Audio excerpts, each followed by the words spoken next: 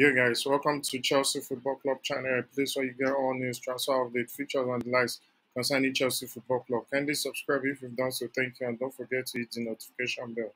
Yeah, guys, Chelsea's quest for a new striker has taken a significant turn with Ukraine international ARTEM DOVBYK emerging as a key target in the January transfer window. Chelsea's manager is on a mission to bolster his squad, and DOVBYK's impressive form for Girona this season has not gone unnoticed, with 11 goals and 5 assists in 17 La Liga's appearances.